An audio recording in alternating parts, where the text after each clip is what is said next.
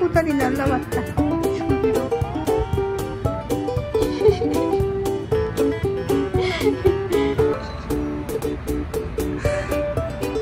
에어컨 꼈다고 완전 배를 내밀고 자고 있어.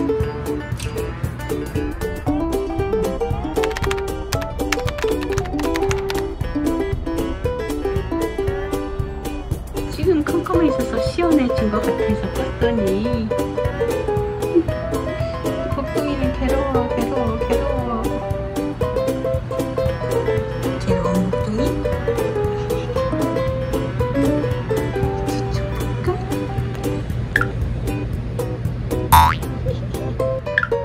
사랑해.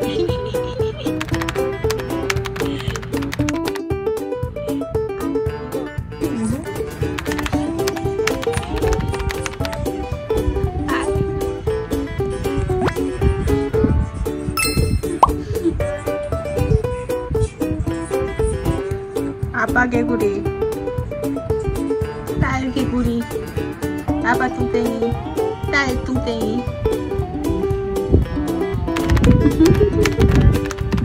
아빠가 뭐라 한다. 너도 시원해?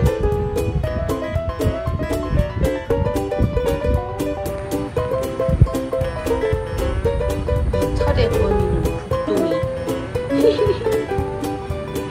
자기 아닌 척 하지만 다 들키는데 더.